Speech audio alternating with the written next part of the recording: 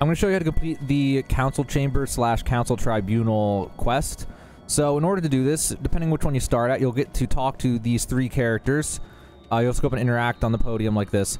And I don't know if it changes based on which one you start on or not, but you'll get the point and you'll understand what to do pretty fast here. So you'll interact with them, you'll accept their quest, do all the dialogues, and then after that it kind of just leaves you here. So now what you need to do is get to the other place. So in this case I'm going to go to the tribunal. So I have to beat this whole place. I have a guide for beating this in the description of this video in case you need a 100% completion guide of this area, like the secret room and stuff. But at the end you'll get to this door right here, and that will take you to the next area, which will be the council tribunal in this case. Once you get to the council tribunal, then you're going to go down here, and you'll fight your way down here. These enemies, I just killed them a second ago, so there's 2 enemies in that hallway. And you come to this room, and there's a bunch of the angel-like ones.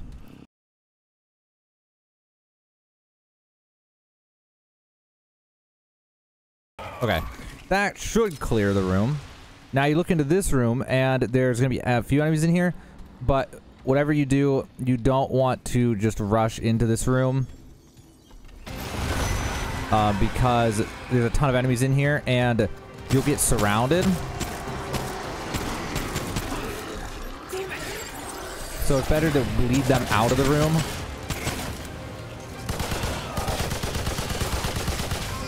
It's much better to lead them out of the room and fight them in here.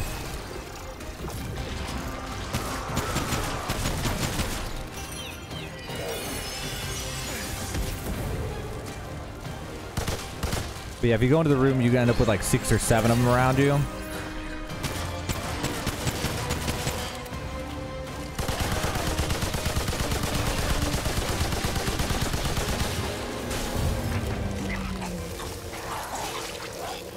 Jeez. Glad that's over. Which, I don't know. I guess if you lead them out, they don't spawn or something. Or maybe they'll spawn when I go up, but we'll see here in a sec. Oh, wait.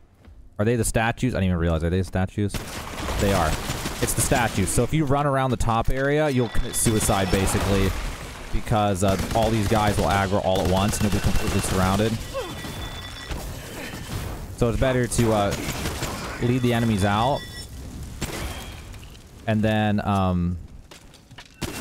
take them out 1 at a time. Or 2 at a time, or however it does it. Okay, so once all of them are dead, you're going to go up to here, and you're going to want to grab each of these things. I need to heal for a second. So you'll get these different keys, and they'll be different colors. There we go. Get all 3 of the keys. Then what you're going to do is you're going to look down, and you're going to put the keys back in for the appropriate colors. So this one is a green one. And then this one is a pink one. And then this one is a purple one. And then once you do that, it'll open up that door. And play some very dramatic music. Okay. Then what you're going to do is you're going to head up to here. Once you enter this room, I've already picked up the item, so you won't be able to see it, but I'll show you where it was. I had picked it up when my mic was messed up in the recording, so I had to delete that clip, unfortunately.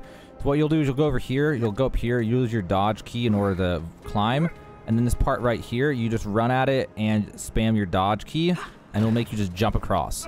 And then right where I'm standing will be an item to pick up, the assassin's ring. Then you'll go over to here, and you'll run forward and spam your dodge key. And then you'll go up here, and there'll be the assassin's dagger right here.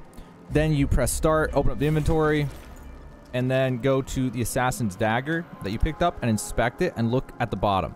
And I don't know if this is unique for each person's playthrough or not, but either way you can double check here. So whoever this is the person who did it. So then on your way out, you'll get attacked by a few enemies, so be careful. I already killed those enemies, that's why there's these ammo drops here. And if you, like I said, if you want to, you can come back out here and look at the base of the pedestals to see which person is which and figure out who it is. Although I don't know that it really matters. When you go back, you can just be like, I found this dagger. Well, either way, now what you need to do is you need to go back to the other version of this. So instead of the council tribunal, you'll go to the council chamber again. Once you're back at the council chamber, you can go up here. You can see which person it is based on the color. So for me, it's that person. And then you'll talk to them. And you say, I have news about who aided the imposter. If you accuse, It is dead. Are you prepared? And then I am prepared to make Then an speak. accusation. And then if you can't remember, you can always look at the dagger. In my case, I think it was this icon. So they don't show you the color here, but you can see the icon. And I'm pretty sure it was this person in my of case. all on And then you can say, I found this embedded in the One True King's body. Aha! I knew it! So what if And then these people will talk it out. I'm going to skip all of it. You can pause if you want to see the dialogue on any of these parts. But that is it for the quest. So there you go. That's what you got to do, in case you're wondering. That's how to do the quest in the council chamber / the council tribunal. You are too quick. And an excellent. Here, foreigner. Now let us be.